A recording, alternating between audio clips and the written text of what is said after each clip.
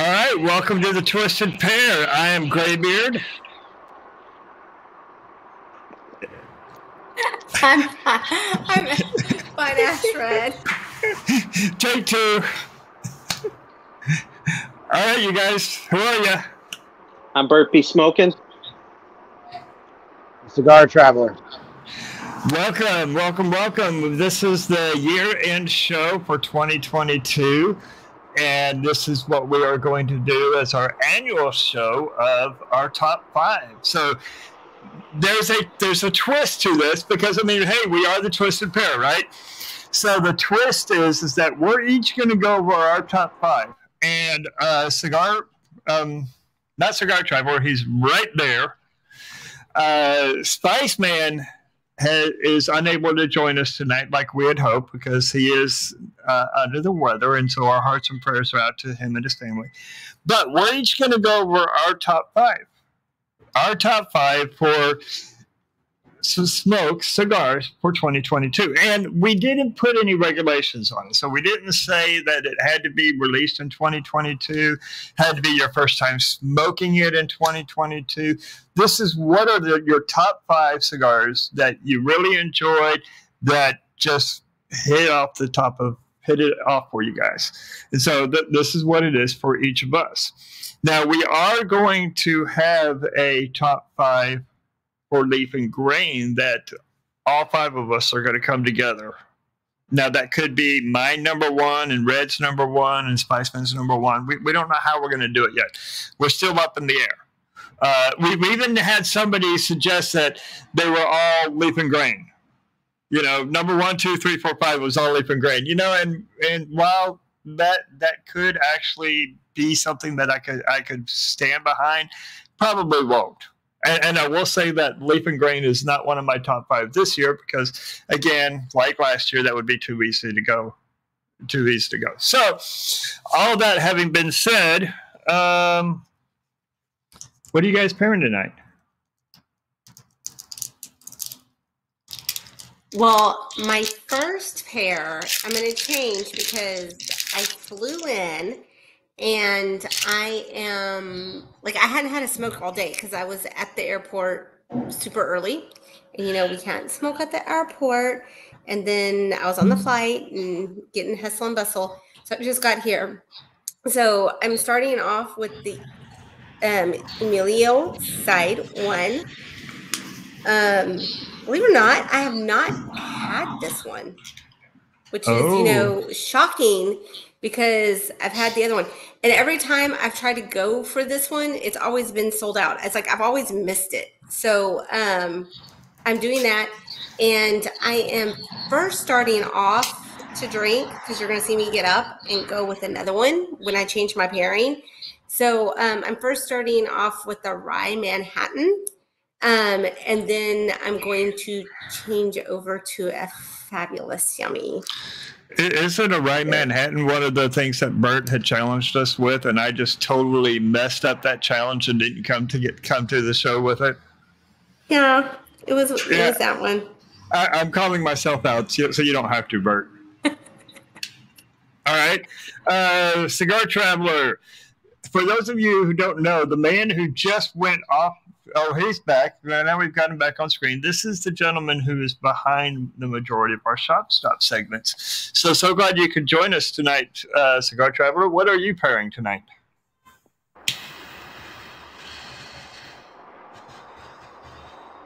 Blackened. 1 second, I'm grabbing it. All right. So Blackened is a whiskey it's a blend of 5 different whiskeys that is put out by Metallica, and Rob Dietrich, who is a phenomenal master blender, is the one who is blending it now. He's not the one who started off blending it. A guy by the name of Dave, I can't remember his last name, started it off and ended up passing away, unfortunately, back in 2020. I think it's 2020 or 2021. So that's what Blackened whiskey is. So yeah, the great thing about the Blackened whiskey and why I like pairing it with a wide range of cigars is because I'm a very picky whiskey drinker, bourbon drinker, and what I really like about the Blacken is I can drink it straight. It doesn't have a lot of peatiness to it, and no backburn for those that don't know what peatiness means. And I'm not a big backburn type of person. I do like to drink it straight. You know, in college, like most people, you drink whiskey and you drink it with Coke or something like that. But, you know, when I got involved with Leaf and Grain and I met Dave, you get finer whiskeys, you don't do that. So that's why I chose Blacken to pair with the various amount of cigars. Tonight I will be pairing it with Liga Bravada 10th anniversary. It's the little sub band right there says a Savage Feast. They just finished up a really good tour, the Barn Smoker tour with the Savage Feast that was here in Texas. I was honored enough to go to that event. This is a really good cigar. It's got some creamy notes to it. It's got a hints of rum and chocolate in it, but it's a Maduro. It's very, very, very tasty cigar. That's why it's very, very hard to find. They have increased production on it, but it's going to take time to get it back out to the stores. So, ladies and gents, when you can get one, get one. If I'm celebrating something, I smoke one of these bad boys. Very good. Bert, over to you, buddy. I'm smoking the Roma Craft Aquatine, and I'm pairing it with the a rye Manhattan as well. I'm doing the R1 rye 1 Manhattan. Oh, that rye 1 is good. All right, so I'm going to be the long-winded one here. I am smoking the Plasencia 149, which is one of my top 5 for this year. And I'll explain why this is one of my top 5 in a minute. But for those of you who follow me on Whiskey Network Magazine and who have been out to our website a couple of times, you'll have noticed that I wrote an article on what my top 5 whiskeys were for 2022. So in no particular order, the one that I'm actually drinking tonight is Milam & Green. This is their single barrel whiskey. This is a 13-year-old. And it's coming in at 121 proof. You can only get this at the distillery. Another one of my top 5 was Architect, build number 2. Damn good bourbon, love it. These are French oak, aged with French oak staves on them. Another one, which is one of our fan favorites. In fact, we've had Penelope on the show, and we've had this one on the show, and this is Castle and Keys Restoration Rye, which you've heard Red and I talking about Restoration Rye. It's one of my favorites. This is a fantastic one, right? All right, so next one up is one of my favorites, and I think I gave you a sample, and I had this one in bottle night, but it was underneath the table, and this is the Double Oak Peerless Bourbon, Kentucky Straight Bourbon from Kentucky Peerless. In fact, I even got it signed by Corky, who's the 4th generation master distiller there.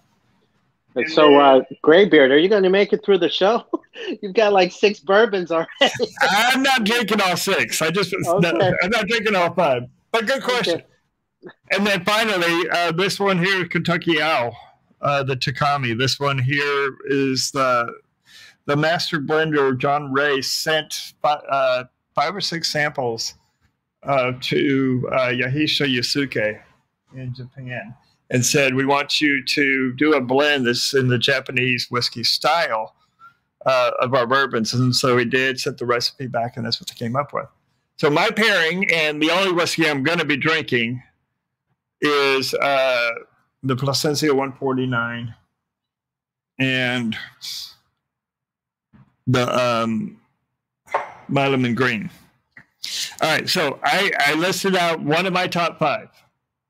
So I'm going to kick it off. This is the way I think that we should do it. Is one of your top 5 in no random order, no particular order. What cigar is that, and why is it that one's your top 5? So since I already mentioned mine, the Plasencia 149, reason why I chose this one is because one, it's a good all-around go-to cigar. It's a Nicaraguan. I can pair this with just about anything. I can pair this with a rye. I can pair this with a high proof. I can pair it with just about any type of drink. I've paired them with whites. I paired them with red wines. I paired them with stouts. And so just different types of drinks. It's also dollar for dollar a great cigar. I mean, coming in at that $10 to $11 range, it's a great cigar from a stalwart brand that has been around for a long time. In fact, Plasencia, if you remember on our show a couple of weeks ago when we had Sebastian from Cavalier, Plasencia was a family that helped Sebastian get going with Cavalier. So this is, again, no particular order, but this is the first one I'm presenting on my top 5. So let's go to Cigar Traveler next, and then Cigar Traveler, you pick who goes after you. Sounds good. So no particular, well, I guess I can go in order, can I?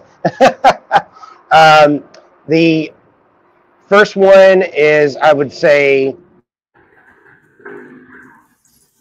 Oh, he's going to keep us guessing for sure. Moment of suspense. Number 1 cigar of the year for me is the Liga Privada 10th Anniversary Edition. I got it here somewhere. There it is. So it's got a Savage Feast at the bottom. The last grand finale event that Drew Estate had, it was called the Savage Feast. This cigar has good chocolatey notes and some rum in it. It's about a $20 cigar, but I will caution you, it's very, very hard to get. I think I mentioned that already, yeah. So that's number 1. I think I went over the notes already. Next one, M81. I smoked all those before, and I got them. Wait. You're only listing one, and then you're picking who goes next. Oh, okay. My bad. All right, Bert. So one of mine, again, no particular order, is the Tatuaje Tuxla San Andreas wrapper. Very, very good. I think I've smoked like 3 of those, and just consistent. And I love that San Andreas wrapper. So you're going to see in my top 5, I'm going to have a few San Andreas wrapper type of cigars. Yeah, I mean, they first came out, I'd like to say maybe like a couple months ago. And all 3 of them that came out were excellent, and just a very good stick. I really enjoyed it.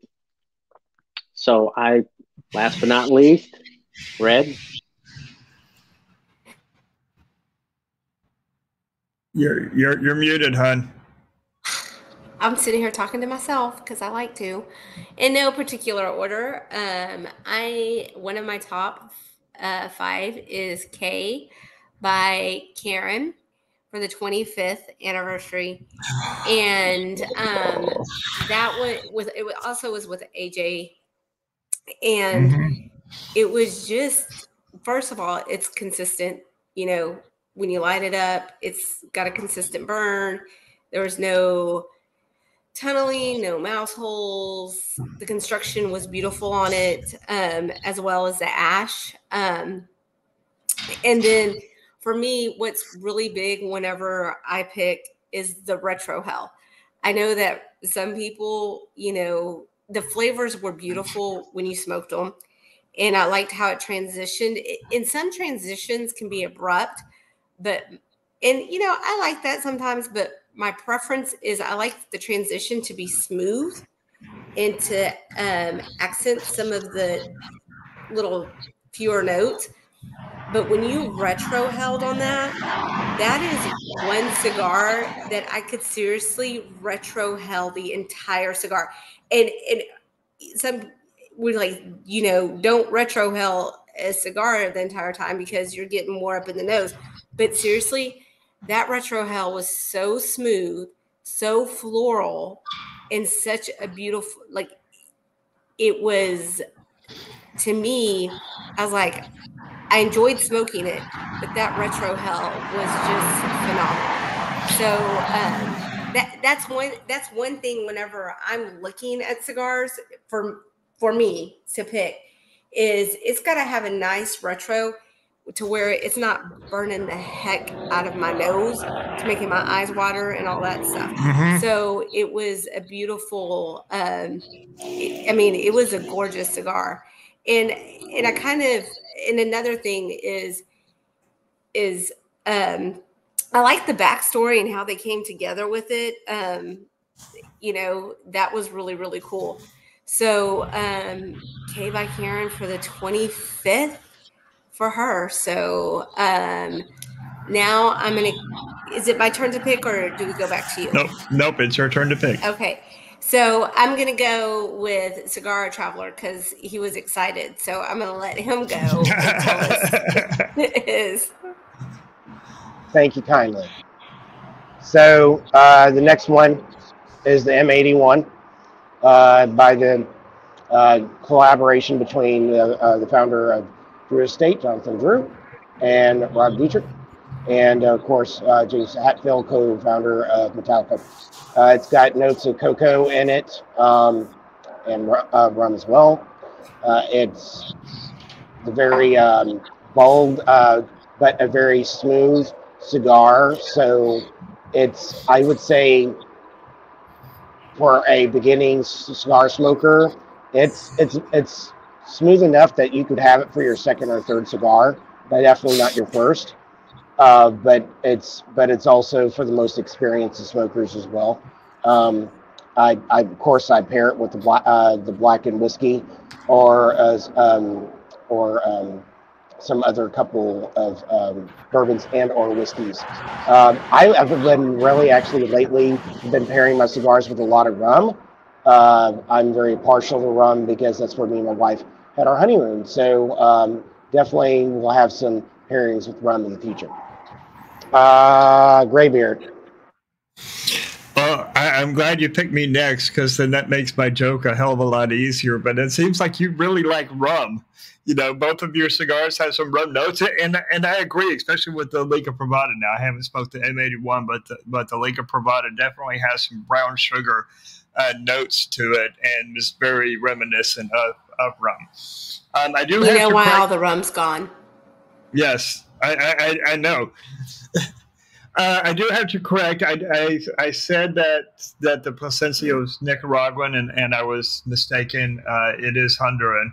And as soon as I said that, I was like, whoops, it's not Nicaraguan, it's Honduras. All right, so for the second one on my list, and I almost went back to the Tabernacle by the Foundation. And I was like, no, I can't go back to it because as Ash and most people who have been following us know that that's one of just my all-time, forever favorite cigars. I think I've gone through 3 or 4 boxes of those cigars, and those aren't cheap boxes. But I am going for my next one. This is the High Castle, also by Foundation. And it's just right up there in quality with the Tabernacle.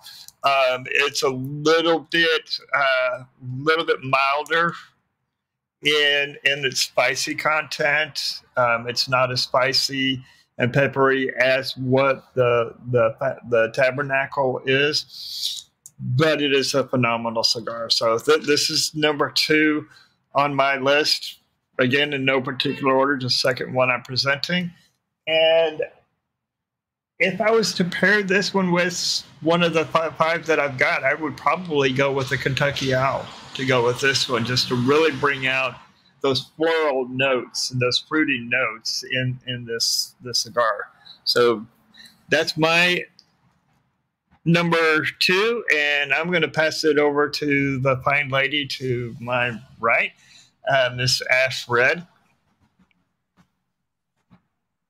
Okay, This one was, I guess I'm gonna stick with my women thing for right now, and I am going to go with Molotov. This was the first cigar that Sin blended, and it comes from I always say the name wrong, in Dissident Cigars. Dissident, yeah. Yeah. And so last January, they announced that they had bought, and she said she was working on something and blending her own things. And she actually became a cigar sommelier. She went through the Tobacco University to become a cigar sommelier. And I don't know, I wasn't, I was kind of expecting something that was like, Sin's personality. And if you know Sin's personality, she's out there, but yet she's also this sweet, beautiful woman. Yes. And I think that the Molotov, she's kind of spicy, sassy, but she has this straightforward beauty. And I think the Molotov is 100% Sin, because it has that, the beauty, the floral beauty, but it's also got some of that spiciness to it. It's got some parts where it's like, it is a cigar that takes you on a journey, and you get stuff that you weren't expecting. You were like, holy mackerel. I'm going to say that. So, and that would fit with Sin's personality, because she loves to go out and help save the whales. The whales. And Graybeard, I haven't been able to give you your Christmas gift. Still haven't smoked one yet. But it is one of them. I got you one. Yay! So I got you your well. So, but it was also fun. And the thing is it's got the now I'm drawing the blank.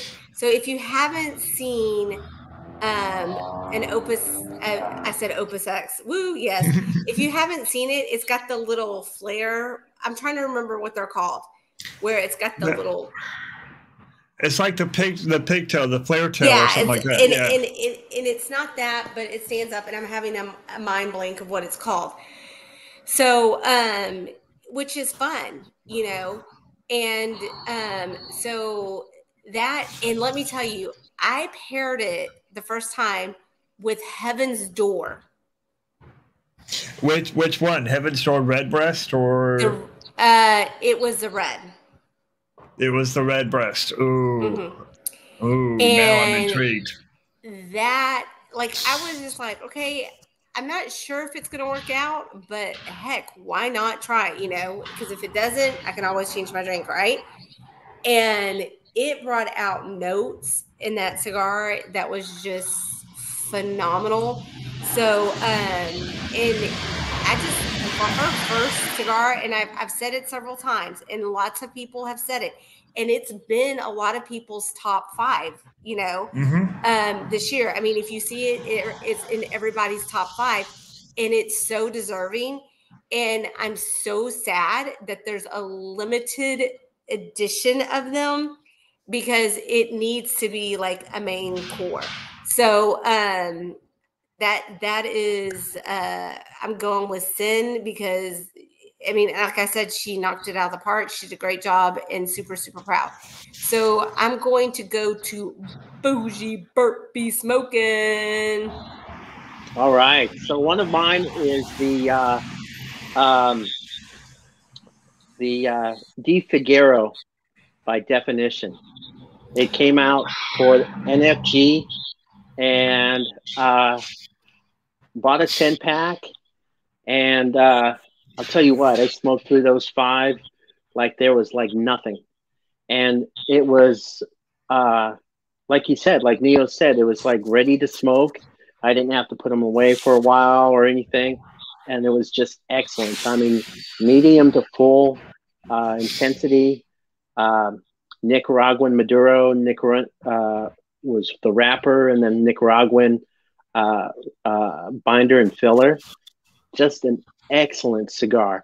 I paired that with Angel's Envy, and not the rye, just the regular Angel's Envy, and it was phenomenal. I mean, it was. I love Angel's Envy. I actually stopped drinking Angel's Envy and just continued with the cigar because it was that good. I mean, don't get me wrong, it paired very well, but the flavors and everything I was just getting from the cigar, I just decided to just not drink anything with it and just sit there and enjoy it. That's honestly, that's the best way. I mean, as much we love our pairings, but when you have a cigar, and the De Fajero is just so good. I'm glad to see that it made one of our top 5s. You're like, exactly. All right, who are you going to, Bert? Let's go to Cigar Traveler. He looks very serious. No, just enjoying my cigar. Next one, I'm going to go with. I'm going to make some of the viewers cringe. I am an infused cigar smoker. I don't smoke as much as I used to. This is more of actually an infused cigar. It is not a typical acid cigar. It's the Cuba Arty. They come in the still silos. You've probably seen them in your local cigar shops. They're a very decorative item. They came out in 2019, right before COVID hit. So these bad boys got me through the pandemic and kept me from going bored to death. So very sentimental to me. They're very herbal. They're very florally. I would recommend, as far as a pairing, a mojito. Or I'm not a gin drinker, but a gin would probably go good with this. Again, this is floral. It's not very sweet. It's a very herbal cigar. Floral herbal, not very sweet at all. It's got a medium body. It's got a Honduran filler. But here's the interesting, it's Indonesian wrapper. So I like unique cigars. I like to try some things that are different. And Drew Estate does a good that of the diverse cigar line. So the other Drew Estates I would say are very good dessert cigars. This one's I would say is a very good midday cigar if you want something very different. Let's go Dash. if I can find myself to unmute it. Okay, so another one that I think I know that Graybeard was very excited, and Bert was Mass Igneous by Luciano, and I bought the 2 Vitolas because he said his favorite Vitola, I believe, was the Gordo. If I'm incorrect, someone please correct me. Then I had the Robusto. So when you see this one, I have a top 5, but you're going to see 2 of them lined up, and I'm going to explain why. Because, and Graybeard and I were talking about this. Vitola matters. And when I say Vitola, we're talking about the size of the cigar, and and the length and everything for that. So, they come in like Robusto, they come in Churchill, and usually the bigger the ring gauge, you kind of have to make up with the fillers and, to get the flavor consistent. And I'm a Robusto. That's like one of my favorite sizes is to smoke. I like the Robustos. And I usually don't go for like the big, huge ring gauges. Gordos are a little bit on the bigger size for me. But since Luciano said it was his favorite, I was like, okay, I'll give it a shot. Let's see what it's like. The Gordo was my favorite. I was very, very shocked because I did the Robusto, and the Gordo knocked it. I think it was fuller, more. It had more flavor to it, which was kind of, you know, shocking to me. So that one, the mass, and the thing was, is I really thought like when we were coming out and he was describing his, because we had him on, and when he was describing his cigars, I really thought like my top for him would be the one that he did as a tribute to his mother, the Maria. And don't get me wrong, that is a phenomenal cigar, but I think it's kind of overshadowed the Mas Igneous, and I'm really, really sad that I don't have the wine to pair it with. And because I know it's even going to take it to the next level.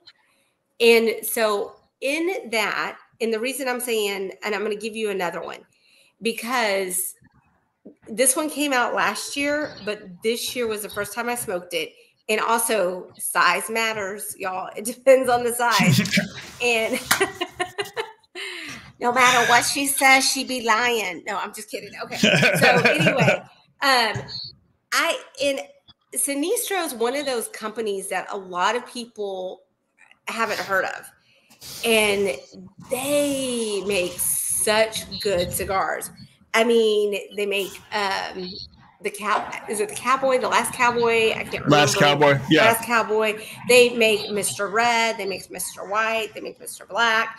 And I haven't ever had one of their cigars with like issues or anything, but the one that caught me by surprise, and I had it this year, was Mr. White Gold. And I've smoked the Mr. White, and I've smoked the Mr. White Gold, but this year it kind of almost reminded me of a Qual d'Orsay. Seriously? Yes. And for the price, I was holy. That is it. So, I mean, so in the Vitola, in the bigger size, it was a great smoke in the bigger size. So, I was really, really shocked because normally I kind of steer away from them. But Mr. White Gold and Mas Igneous, those were a tie. And the reason I did it a tie was because I said Vitola, size matters. So that's my story, and I'm sticking to it. So, okay, Graybeard, follow up on that one. Oh, my Lord. That's going to be hard to follow up on it. But And this is going to be funny, and I'm going to go with this one next because we've talked about, you and I both have completely different profiles, but there's a lot that we like that are the same. And seriously, we did not talk to each other about what our top fives were before this show. So I'm learning what Reds and Burts and Cigar Travelers' top fives are now, just like the rest of us are. I will have to say I'm intrigued by that acid that you picked, that Kubacardi, especially when you said that the notes that you're getting out of it, and that Indonesian, the wrapper that comes out of Indonesia is the Sumatra. So it's actually an Indonesian Sumatra wrapper, and those seeds have traveled over to Ecuador and other lands. I mean, other regions are growing that seed, but Indonesia took the Criollo and made it the Sumatra, and created a hybrid of it and made it the Sumatra. So that's the wrapper that comes out of there. So I am intrigued on that. So you might get me to smoke my very first ever acid this way. I might have to have a little bit to drink before I do, but hey. And you know what? I'm going to have to jump in there and say I'm intrigued to smoke it too, especially when he said mojito. Yeah, because that's a hard one, and gin. Those are hard. Those are hard ones, and so, but I can see it. But I can see it. Okay, so my next one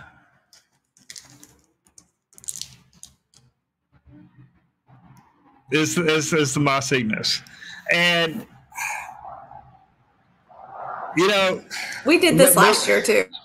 Yeah, we did. Luciano, I mean, he's the master. He's one of my top 5 blenders. In fact, 3 of these cigars here are that I've got here are some of my top 5 blenders. This is just a phenomenal cigar, and I've got it in the short Robusto size. I love the short Robusto size.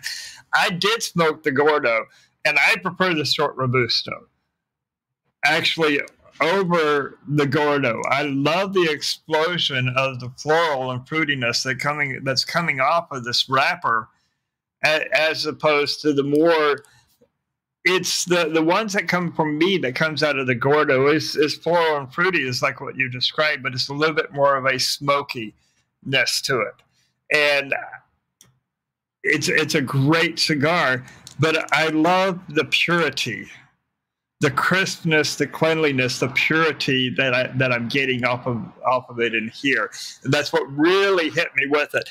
And I was very tempted as well to go with the Maria Lucia, because the Maria Lucia reminds me a bit of the Fiat Lux with it. You know, and the Fiat Lux is a phenomenal cigar. In fact, it was my number 1 cigar last year. But I went with the Mas Ignis, and I can't wait to try the wine. I want to try the wine. In fact, the winemaker contacted me and was like, "Can you not get it there?" And I'm like, "No." And he's like, "Where are you?" And I said, I'm in Texas. And he goes, "Do you have any friends from Florida?"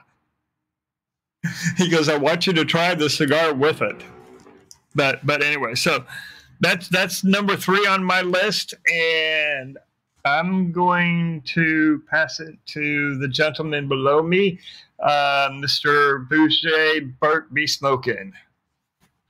So I too also went with the K by Karen, that she did that blending with AJ Fernandez, you know, to celebrate her 25 years in the cigar industry. You know, you can't go wrong with the Connecticut Habano broadleaf wrapper, Mexican San Andreas binder, and the Nicaraguan filler. You know, it's again another one of these cigars that I just didn't pair anything with it and just smoked it, and it was like the flavors, the profiles I was getting out of it was, you know, a lot of creaminess, a lot of coffee, sweetness, and definitely some spice. And it was just an excellent cigar. In fact, I think I smoked it on a couple episodes. Actually, I take that back. I smoked it when you guys had Karen on. And yep, I remember. Yeah, that's so I smoked it on there for that show, and it was just excellent. And it you know, Karen is just an amazing person. Her story and you know, with her late husband Don Kiki, just, you know, phenomenal smoke. I mean, everything I've had from Karen is just point on, very good construction, never had issues, nothing at all. And that's definitely box worthy.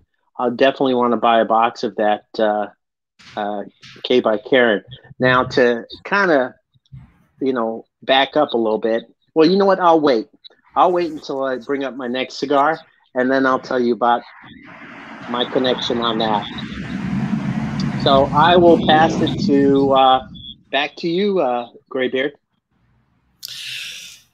Oh boy. Okay. So number 4, I'm going to go hometown.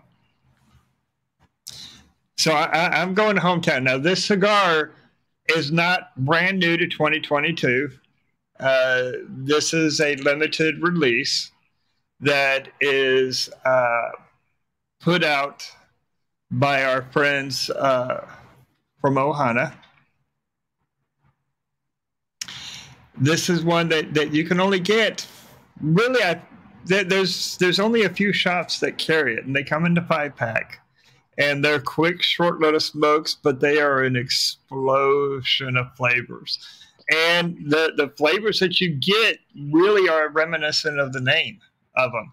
So this is the toasted marshmallow by Ohana, and I was so thankful, and Tiffany and Jeremy both bombed me these in our Christmas run, and so I'm so thankful to have been able to get some of these from, be able to get a hold of these, because this is just a phenomenal cigar.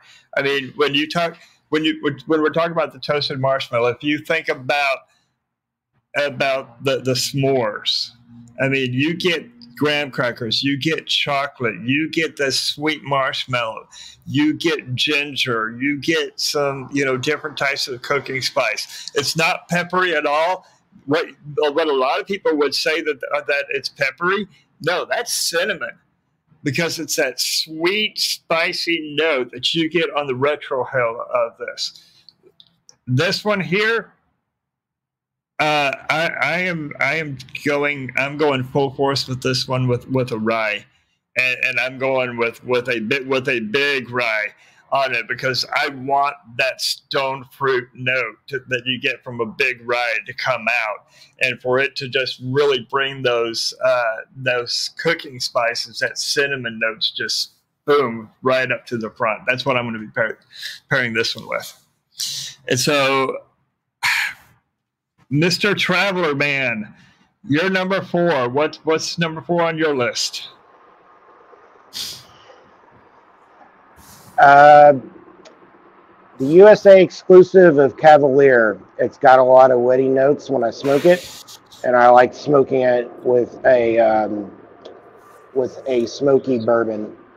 And it's a good pairing. Sebastian puts out some really nice cigars. The USA exclusive is more of a larger cigar.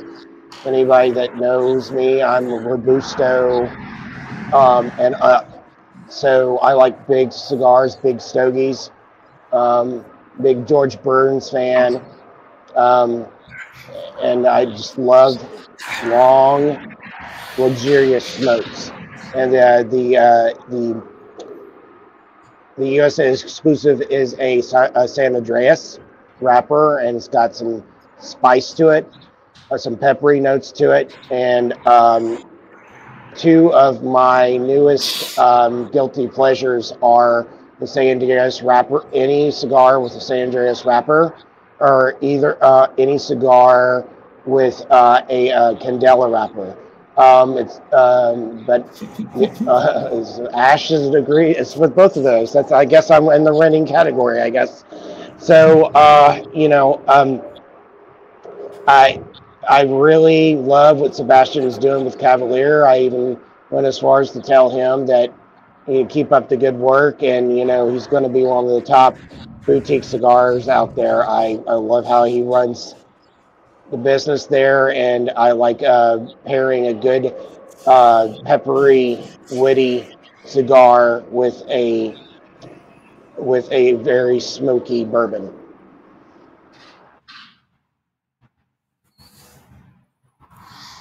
So who are you passing it on to? Well, Red's the last one for number 4, so. Yeah. But first, I'm going to answer a question that David Jeffries has. He says, what is the best Cameroon cigar right now? And I'm going to go with K by Karen. Cameroon, I even think that Graybeard might even agree with me. That's like the best. Anybody that I've talked to, it doesn't matter. I kind of popped on a little bit with Boston Jimmy's, taking it to the nub. And one of his guests said the K by Karen Cameroon, and any Vitola that you smoke, any size that you smoke, and it's like freaking phenomenal. So agreed, 100%. Yes. And the crazy thing was that was a limited release, and this is what also I love about Karen is she listens to the people who smoke her cigars. And it was supposed to be a limited edition just for the it wasn't TPE, it was PCA. It was PCA, yeah. PCA. So it was a PCA release, and it was only supposed to be a limited edition, but she listened to the cigar smokers. She listened to our audience, and they were just like, I don't think she expected it to blow up as much as it did. I really don't think she did. And it just took everybody by storm. So my favorite is the Cameroon cigar, K by Karen, and Graybeard. He agrees, and he loves his Cameroon too. And so, but that one was just like that. It was just freaking phenomenal. So I am actually going to start my next cigar and actually have it. And this was one that it didn't get a lot of press release. And it kind of breaks my heart because it deserves all the announcements of the world. So you have Emilio's audiophile. Wow. Yes. This one was, and if you've had Emilio's cigars, a lot of his cigars have like that spice kind of boldness to it. And this was it took me back. And I don't know, I guess this is the year of kind of floral for me. I don't know, maybe I'm feeling extra feminine. I don't know. But this just these are like 20 box worthies, and it's so sad and it breaks my heart that it's a limited edition. Like, it's kind of like the Molotov. I'm like, it was kind of like the K by Karen, Cameroon. And it's like, I love limited editions, but I also hate them. It's a love-hate relationship that I have with them, because this one is so phenomenal. And a lot of people hadn't heard of it. And then let me tell you, so I had this, and I was working at the shop, and when a guy's like, what are your 2 top favorite cigars in here right now? And I said, the Molotov and the audiophile. He bought them. He smoked them. He made a point to call me back and say, those are the best cigars that I've had this year. And he's like, you are now my tobacconist. He's like, I'm going to you.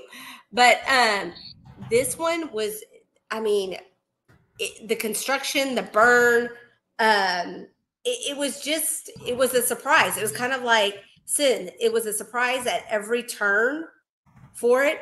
And the transition on this was absolutely breathtaking. And here's another one. I could retro hell this entire cigar. And it's funny because some of the guys that down at the shop, they're like, I'm not sure, but you've recommended good cigars. Like the other workers, they have all tried this, and they're like, holy crap, I can't believe I've missed out on this. I got to chime in here on this one, because this is such a great cigar.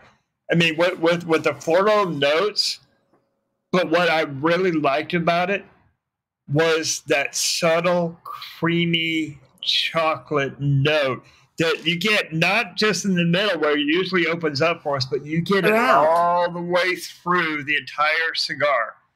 And that's what really set that one off for me. Mm-hmm. So that one 100% is, it shocked me. It literally, when I was smoking it, it threw me back. I was just one. And anytime that I haven't paired it. And it's kind of like, I want to go back to what Bert was saying, was all of these cigars that are on my list, whatever I was drinking or whatever, I stopped. So that's why they made it on my list, was whatever I was drinking or whatever I was doing, I stopped and I paid attention to the cigar and I focused. And the chocolate on this one is, it's not one that, it's kind of, it's a subtle chocolate. So that's what I liked about it, because like sometimes you have that chocolate that's in your face. It's like, I'm here. And I'm going to tell you, and you can testify this. So several years ago, Graybeard, how long have we known each other? 4 years? About 4 years, yeah. 4 years. San Andreas was starting to come back to the market. And a lot of people were poo-pooey on San Andreas. And I said, people can quote me because they can remember, I said, San Andreas is going to blow up within the next 2 to 3 years. And in fact, we were talking to Edgar at the old underground when you said that, because I remember that conversation. And people were kind of looking at me like, Red is off her freaking rocker on this. But you and Edgar were like, no, she's not. She has a valid point. And that's one thing, is if you kind of, even what Bert was smoking, like most of his top cigars have a San Andreas wrapper. And most people are kind of like unfamiliar with the San Andreas and the Mexican, and, you know, because it comes from Mexico, San Andreas, along that volcano area. And they weren't really sure about it. And it's made my heart happy that people have been willing to try it, because it's also a versatile, because it can be sweet and it can be spicy. It is a sassy. And I don't think that would be a good thing. Like for a woman, you know, we want to be sassy, but it is one that transitions, and even when it's like in your face, it's freaking phenomenal.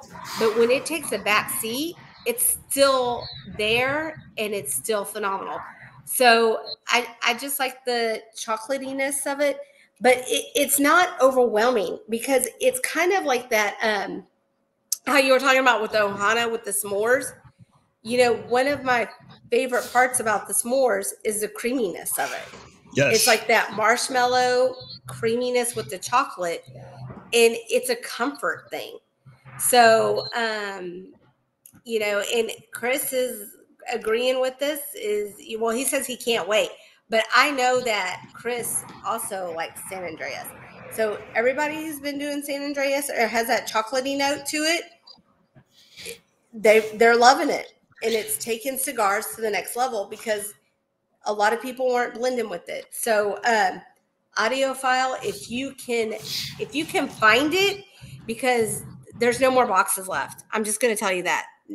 What your brick and mortar or what you find online, that's it. No more of the audiophile. So get it while you can before I buy them all up. And I want to say the Olmec, that's another foundation cigar, and it came down between that. It came down between that one when I decided I wasn't going to go with the Tabernacle, the Olmec, and the High Castle, and I went with the High Castle instead this time. But man, it was a tough decision, because that Olmec cigar is so good. So pass it on to, I think it's Bert, the last one for I was going to say, I think it's Bougie Boy's turn. Go Bougie Boy. So I too went with the Mas Ignis, and you know, that Brazilian binder that he put in there, it's just phenomenal. It is just excellent. I did buy them. I did buy the two different Vitolas. I bought the Robusto, and then the one that you're referring to, Red, is the Ancho. The Ancho is the 5x54, and that 5x54 is just it's like a meaty.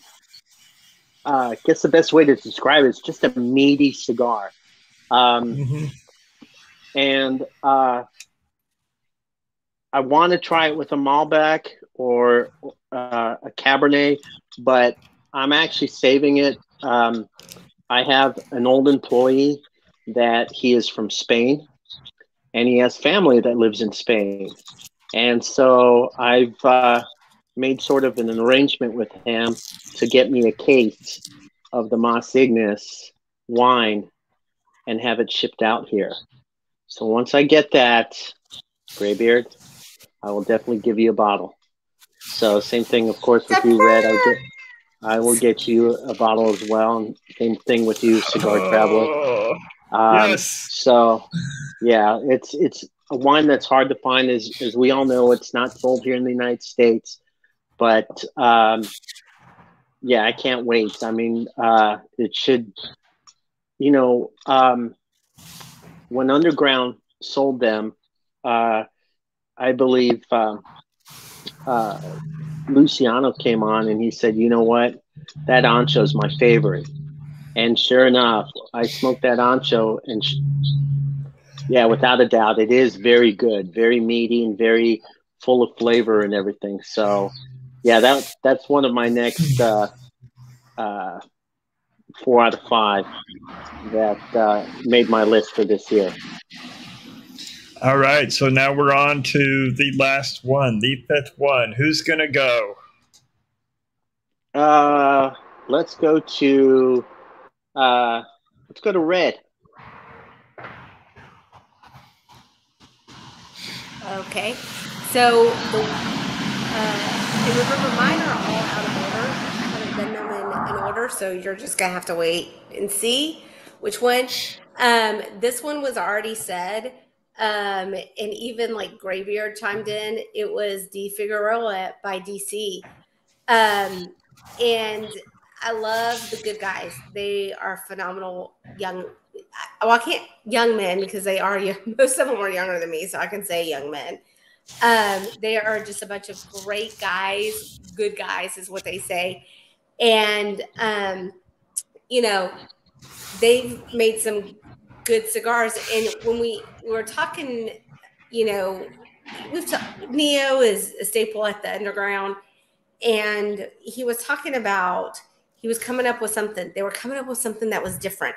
And he was making posts. You know, we're going to do something different. It's kind of, you know, out there for us, and they introduced it, and I bought a 5-pack and I smoked through them, and I was like, okay guys, when are y'all getting more? I need more. I have smoked through mine, and I had to wait before I could get more.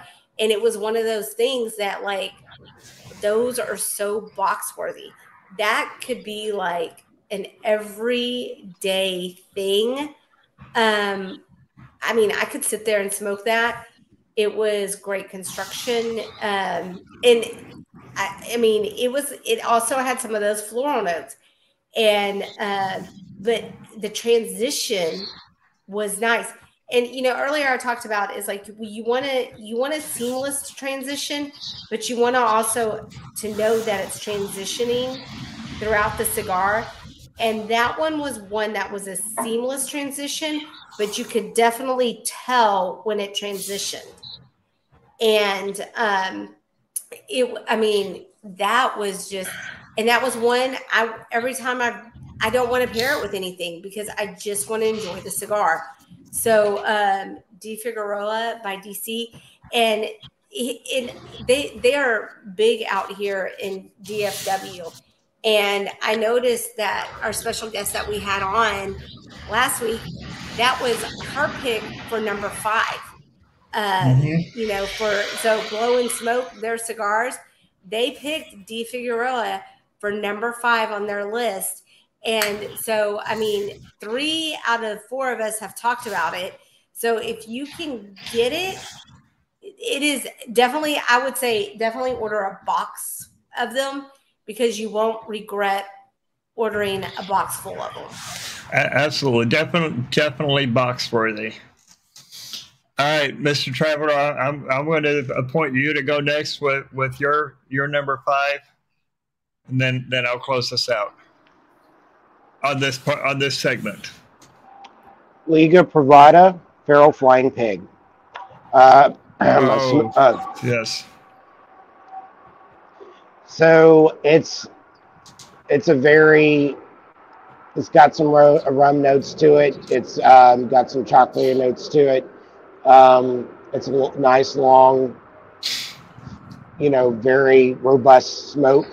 So people that have not smoked it, you know, and it's definitely a strong Maduro.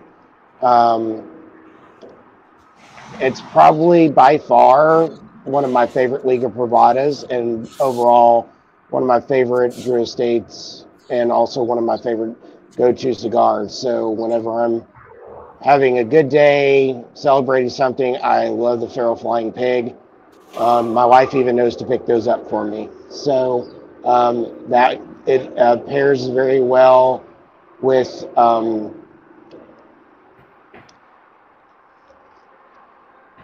I like to smoke mine with a Long Island.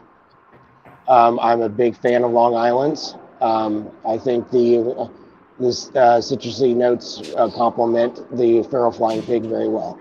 So, I got like a big little slice of lemon in my Long Island, and it goes very well with the Feral Flying Pig. So that's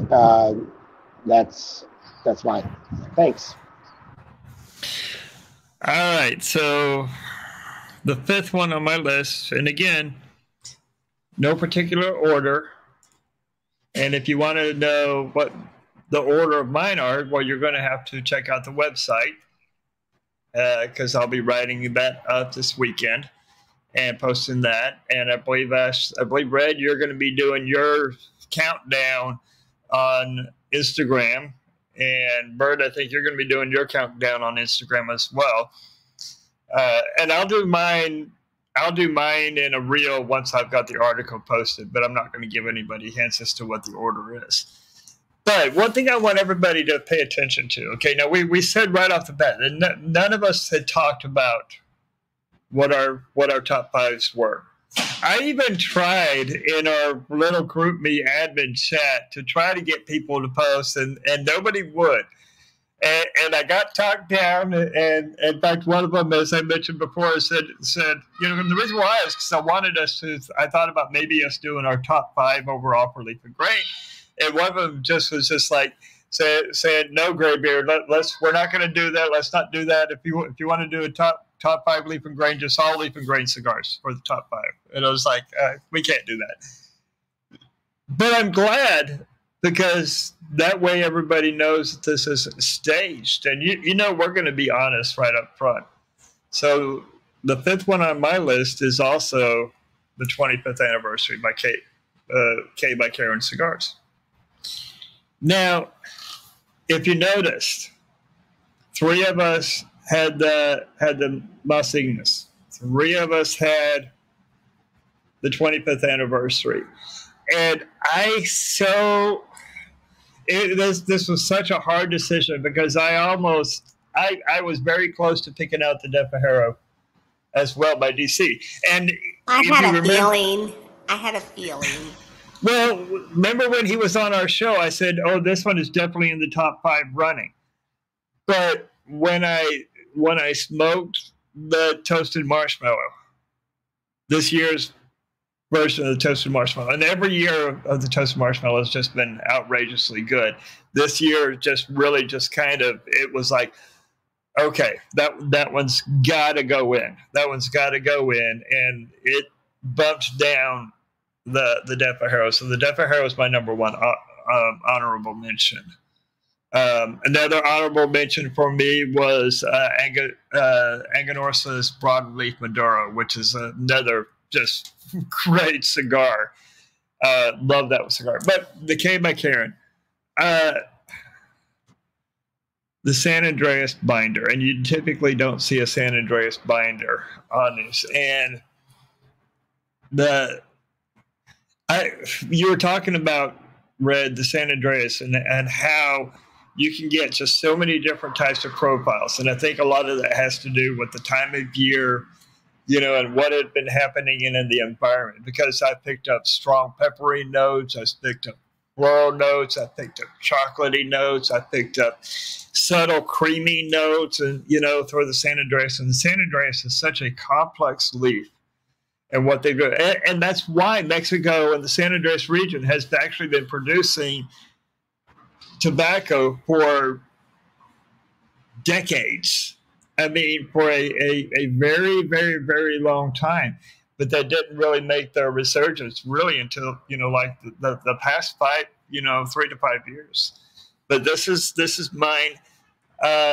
and with you guys, with you all, I will smoke this one by itself. But so far, my favorite pairing with this one is with an Imperial Stout.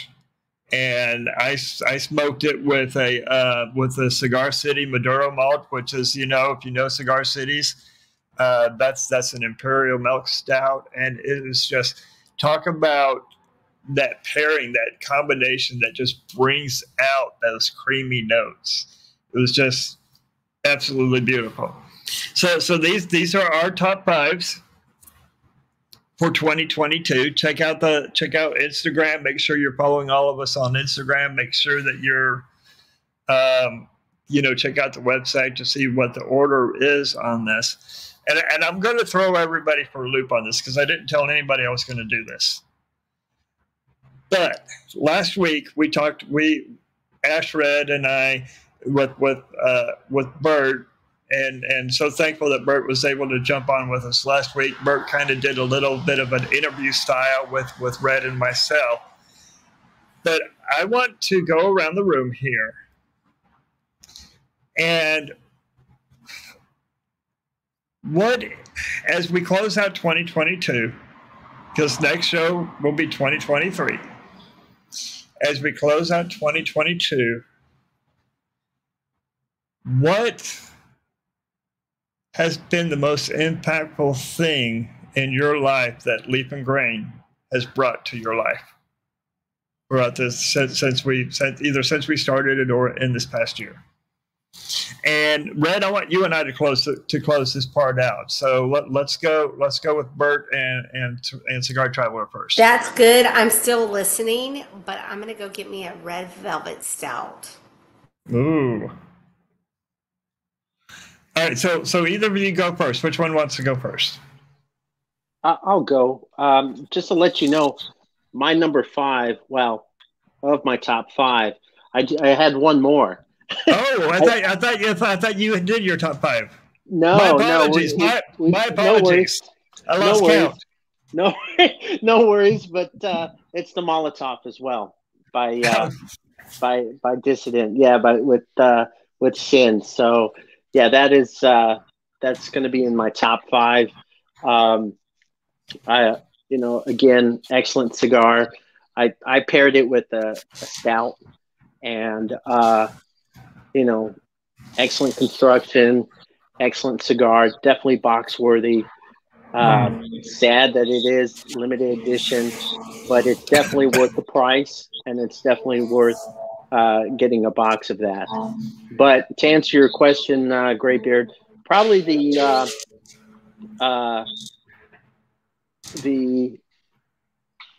pairings that you and Red do every week, and you challenge us to go out and try. It's like your closing comment. Explore the pairings. There's something for everyone, and it's really the going out and trying something different, out of the norm, whether I'm pairing it with whatever you have on the show, and challenging myself to get something similar, to pair with, that'll complement each other. Granted, it's not always like that, but, like you said, change the drink or stop drinking that and just smoke the cigar. And honestly, I would like to say that it's been like 98% of the time it pairs perfectly. And that's one thing about the show that you and Red do, is that you pair cigars and with drinks, and it challenges not only us but the viewers as well to actually go out and try something different, and to try a different cigar. And that's one of the things that I liked about the show. Okay, thank you. Mm-hmm. Mr. Traveler, what has been the biggest thing that Leap and Grain and or the Twisted Pair has had, biggest impact it's had on your life?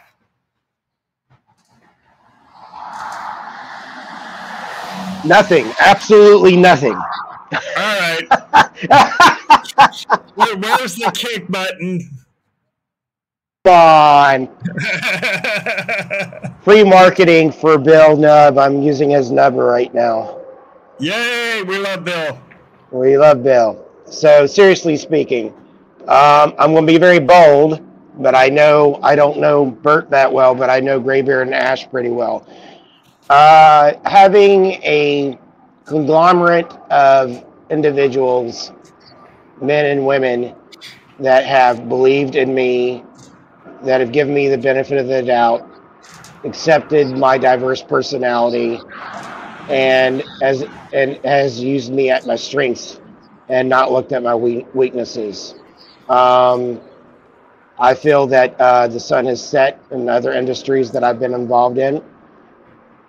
And all I get from Bill, Wade Number, and Leaf and Grain, and all our great healthy partnerships with the cigar manufacturers, Sebastian being one, Drew Estate being another, is that they love who I am and what I bring to the industry, and I only want to help the industry. And I have to say, what I love about Leaf and Grain the most is that we're in the cigar industry, and even after the pandemic, with other industries felt that, and I'm talking about the complete different industries, feel that customer service is no longer needed.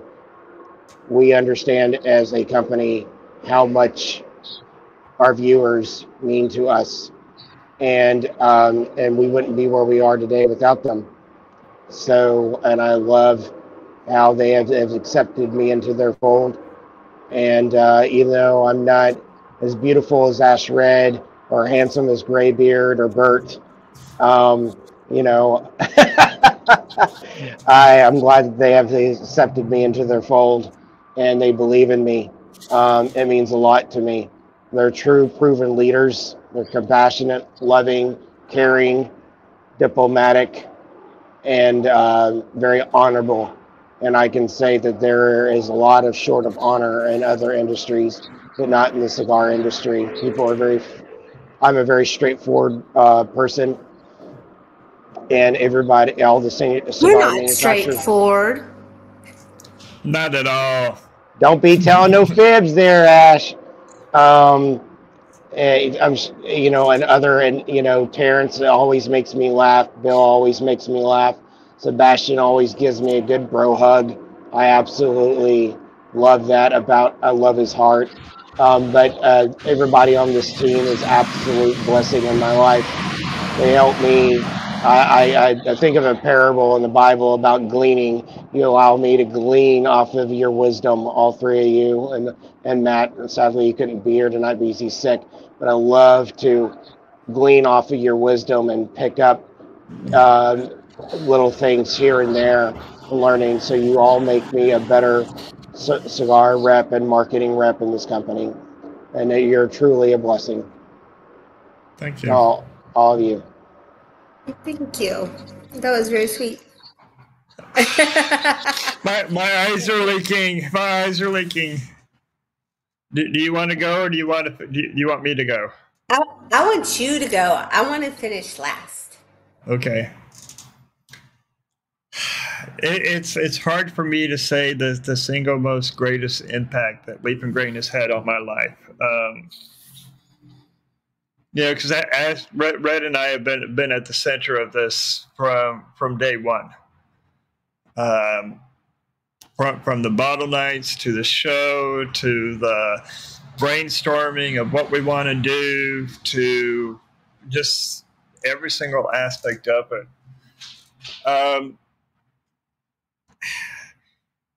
If I had to boil it down, I'd have to say that and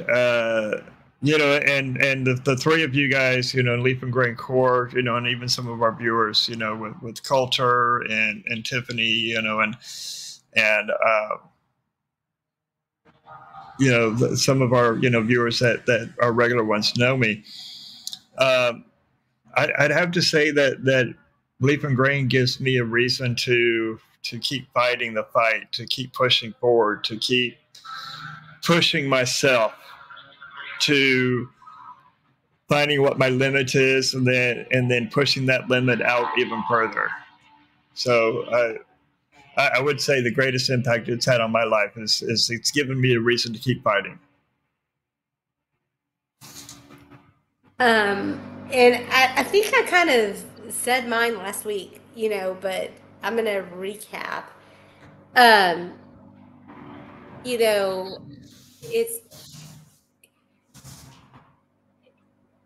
I started this off just to kind of, I mean, I've always enjoyed it.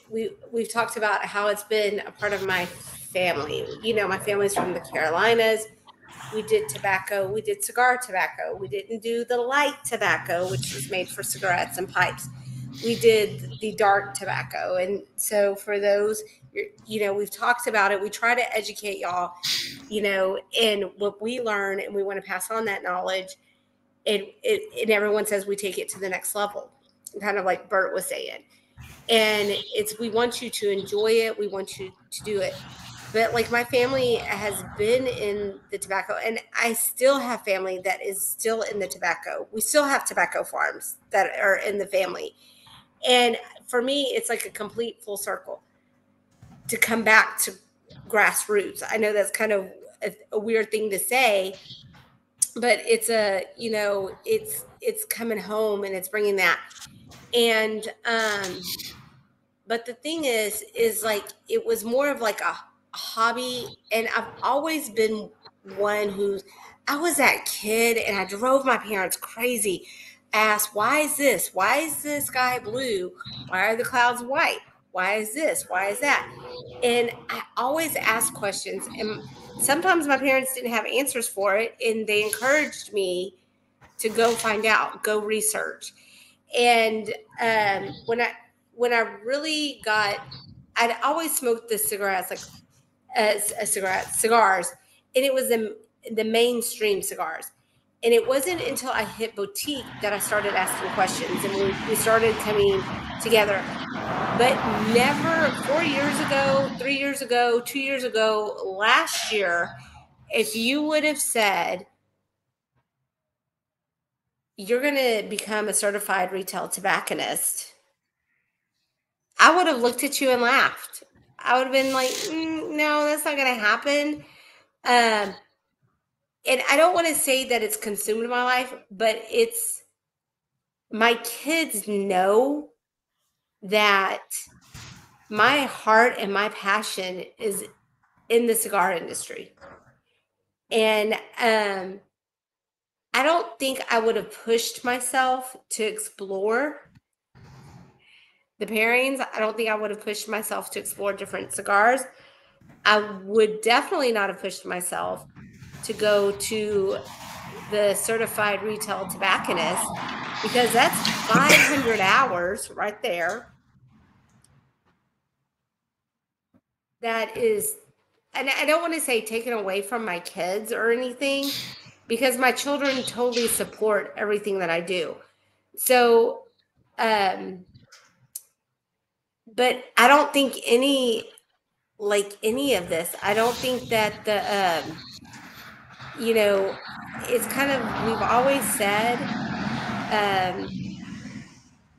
the people who view the show, the people who message us, that's what drives us to do this.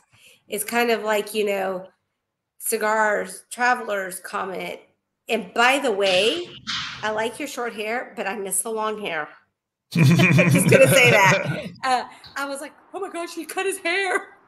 Well, I donated it to cancer patients, so you'll get to see it grown on. Mm-hmm. So you'll get to see it grow out again. So I can heart that. So as a cancer survivor, I totally support that. But it comes down to it is the people who watch, the people today, the lady on the airplane, she saw my cigar case and she kind of asked, she's like, are you a marshal? Because it's a gun case. That's what I carry my cigars when I travel on the airplane. And she's like, oh my gosh, my friends love cigars. They smoke cigars, even the wife. And I told her about Leaf and Grain, and I told her about the Twisted Pair. She wrote down the website. She took a business card.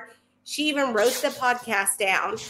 And she's like, she's like, I'm intrigued and I don't even smoke cigars, but I can't wait to share this information with my friends because they're looking for something more. And that's what keeps this going, and it's kind of, we're exhausted. There's a lot of times that, I'm, working till 2 a.m. and I'm back up at 4:30 a.m. And kind of like I said, Wednesday nights, I don't want to miss Wednesday night. If I miss a Wednesday night, there is a huge reason that I've missed a Wednesday night. It is either, my kids come first, which I've, thankfully, Graybeard's always supported that. And, Bert has filled in for me. And so I'm thankful for that because that, we help each other out. So I can be there as a mom for my kiddos. But it's, I miss Wednesdays. Wednesdays are my nights to relax, chill, and even Graybeard has said this. We look forward to Wednesday night because, and I'm glad we have it on a Wednesday because Monday, Tuesday are freaking hectic. Mondays are like 4 days in one for me, and it's that middle of the week. And if I can get to Wednesday, and if we didn't have Twisted Pair, like on that Wednesday night, I don't think I would ever take a break for myself. So, and I know that sounds kind of selfish in some sense, but we need that break. We need that reflection. And it's something that we're passionate about. And, I've been traveling all day. I got maybe 2.5 to 3 hours of sleep last night, but I don't mind because it's something that people are tuning into. They're learning, they're giving feedback, they're asking questions. And if we don't know, we're always honest and truthful about it. And that's one thing that I appreciate is like, if you message me, Graybeard, Bert, Cigar Traveler, I'm going to be honest. I'm going to tell you, hey, I don't know, but let me get back to you on that. So, but my thing is I appreciate being pushed because it's been able to introduce me to things, new chapters in my life. Kind of, I want to bring up Anya because she was in one of my top 5 last year. Mm-hmm. And Anya created her own cigar in honor of her father, in memory of her father. Then she worked for Karen as a sales rep. And now she has opened up her own cigar shop. It's like a stop and shop. It's not a lounge for pipes and everything else. And so she's opened up in Georgia. She's opened up her own store. And, before I was like, I'll retire as a teacher. Or educator. I'm just going to say teacher because nobody understands my job. So very few people understand my job. So it's allowed me to kind of reset my focus of what I'm passionate about and what I want to do. And don't get me wrong, I love my children. I love diagnosing them. And I love doing what I do. But it is too much, and I think there needs to be that medium balance. And the cigar industry has provided me with that. And it's provided doors.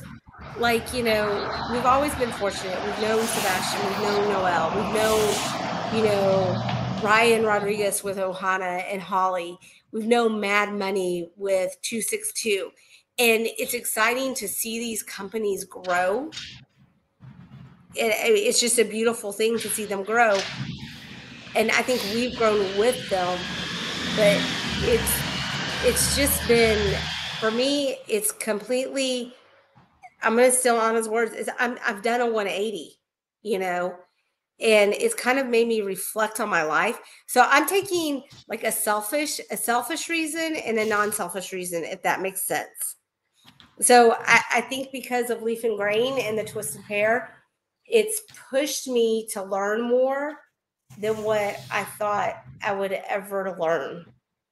I would agree. Especially, I agree on everything that you said. that everybody has said last week and tonight. You know, and I've told the kids, you know, I've told everybody, it's like whenever I stop learning, just go ahead and pull the plug, because that's the only way I'm going to stop learning. Is I want to be on life support, and I don't want to ever stop learning. I don't ever want to stop growing. And the Leaf and Grain for me has pushed me to learn more, learn everything that I could possibly learn, and then try to find more that for me to learn about cigars and spirits and wines, and just how all of those come together, and to bridge the gap between them.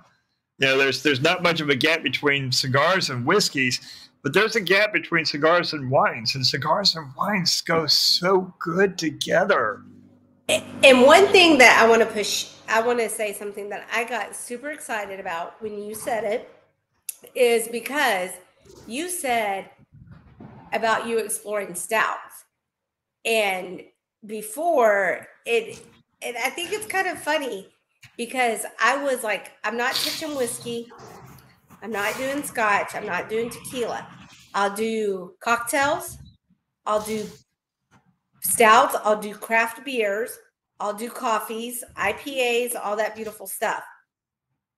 But now it's like when I'm sitting here doing a cigar, I'm finding like I go to my bourbons, I go to my ryes. And before, if you would have told me that 2 to 3 years ago, I've been like, mofo, you lying. I ain't touching that stuff. You did laugh at me when you didn't laugh at me. You said, oh, hell no, when I mentioned about doing a show with scotch. I think I said, oh, fucking hell no. Yeah. and you're still saying that with cognac, but Bert and I are going to get you to do a cognac. You said the same thing about tequila from the college day memories that we all have with tequila. With gin, I was like, I'm not doing a gin. I can't do gin. But now I was excited about gin. Well, see, and I was the opposite way with gin. But now I've got a couple of gins, and I enjoy a nice gin as a sipping or in a cocktail. So, to Bert's point of our motto of explore the pairings, or something for everyone, it's not just the pairings, but it's exploring the different cigars. It's exploring the different drinks, exploring those pairings, and really growing. You know, pushing your limits, stepping outside of your box. We all like to step and keep inside of what we know. Yes. And this is really to explore everything there is to know about pairings has really pushed me outside of my comfort zone and my box. And I'm going to give kudos to Cigar Traveler, because I have smoked some infused before. Okay. And, I had my little girly trip, but I still was smoking more of the regular instead of infused. And so I'm going to give Cigar Traveler, because, I think I'm going to try that Drew Estate infused cigar, and I can't believe it's coming out of my mouth. I'm saying the same thing, and about the only ones that I've ever tried that was, I've tried the sweet tips, those Widow Jane ones, or whatever it is, that Drew Estate also Deadwood, yeah. Bottom Betty series. Bottom Betty's, yeah. Deadwood series, yeah. But I've never smoked an acid, but I think I'm going to have to try that Cuba Carte, because that sounds pretty damn good. I know. And especially with what he would like. I love mojitos, and let me tell you, this is before all the regulations. So I used to own season tickets to the Mavs. Yay! If you didn't watch the game the other night, you missed out, and I'm sorry. Oh, that was a good game.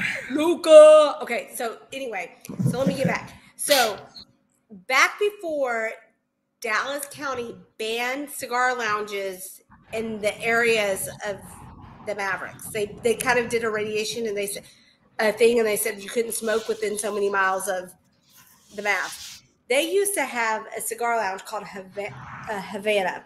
Mm-hmm. The players would go there.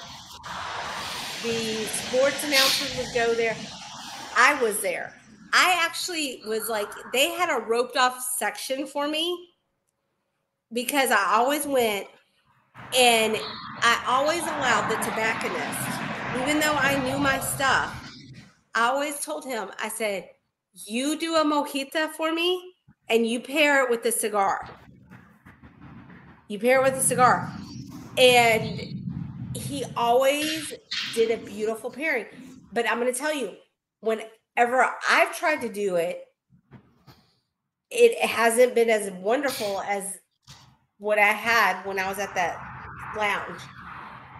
And so I love mojitas. That is one of my favorite things. I used to grow mint just so I could have a mojita. So that is the reason why I want to try that, because that drink is just like, it's delicious to me. See, I'm wanting to try it with a sidecar. Because I love a good sidecar, and the sweet fruity notes that you get from the cognac in the sidecar on that, I think that would be a really good pairing. Yeah. So I mean, so I know it was kind of selfish on my end, but also I don't think it was very selfish, just due to the fact that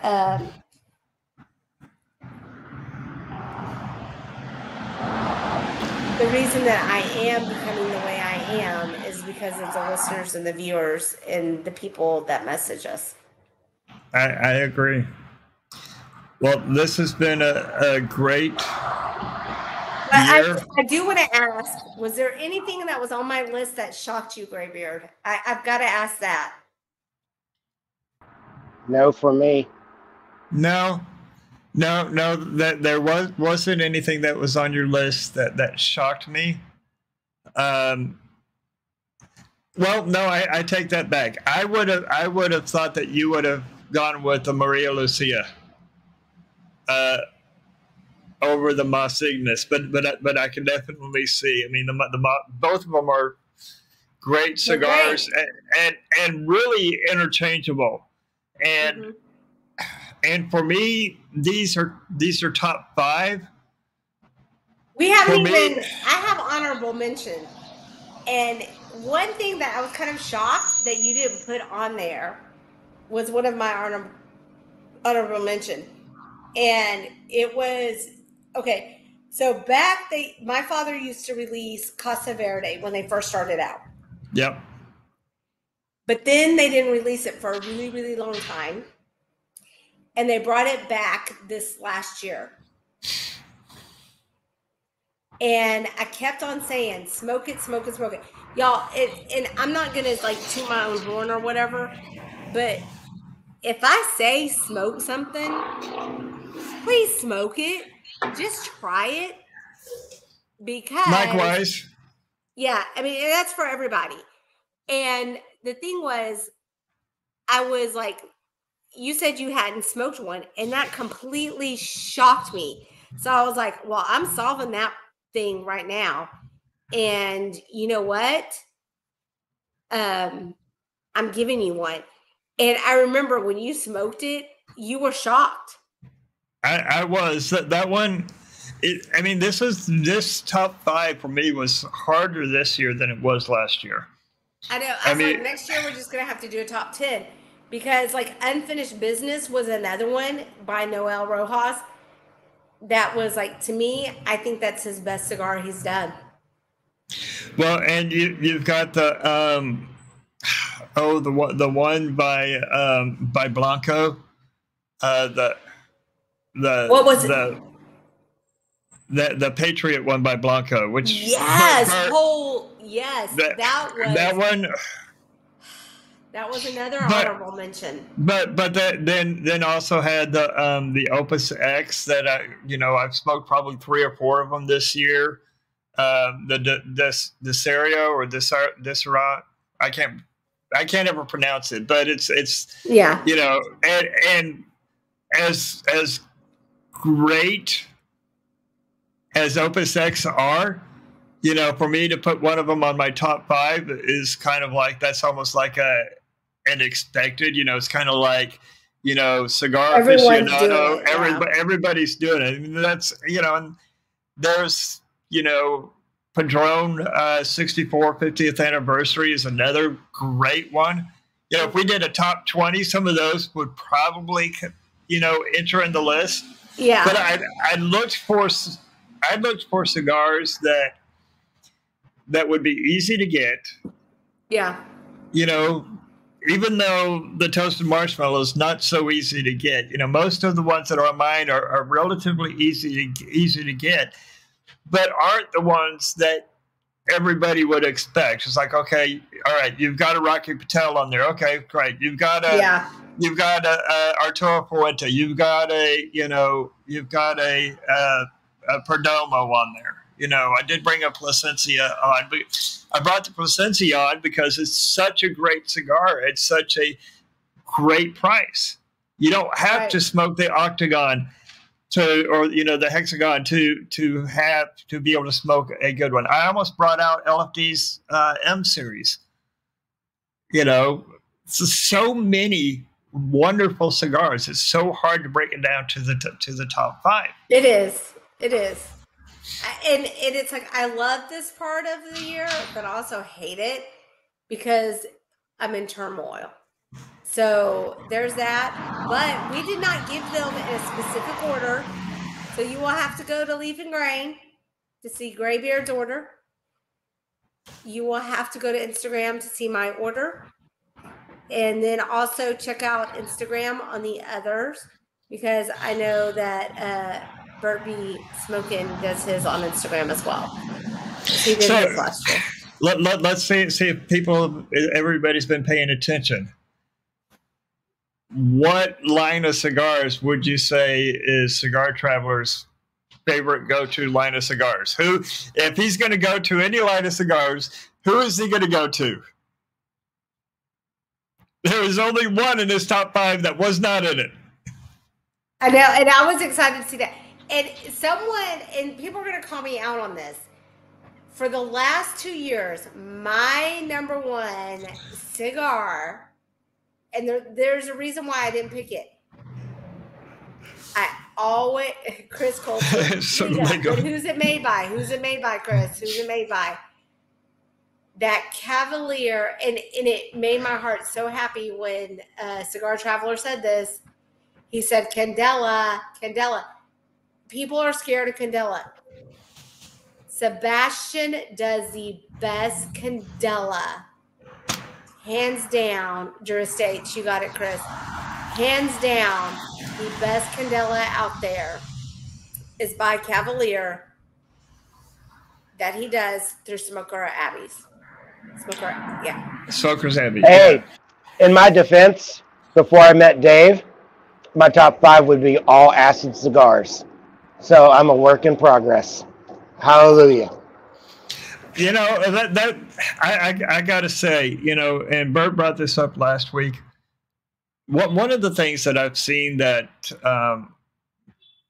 Leaf and Grain and, you know, Twisted Pear, you know, and a lot of people forget that Twisted Pear is something that we do in Leaf and Grain.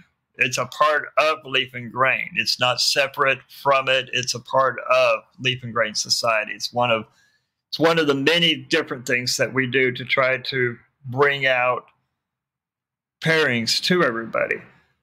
But since we started Twisted Pear and since we started Leaf and Grain, I've seen so many different people grow in their cigar knowledge, in their pairing knowledge, in their wine knowledge.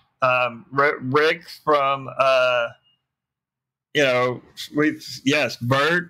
Bert has, Traveler has, I have, you have, Spice Man has, Chris Coulter, he's grown and he's got an incredible palate and an incredible amount of knowledge of different types of cigars.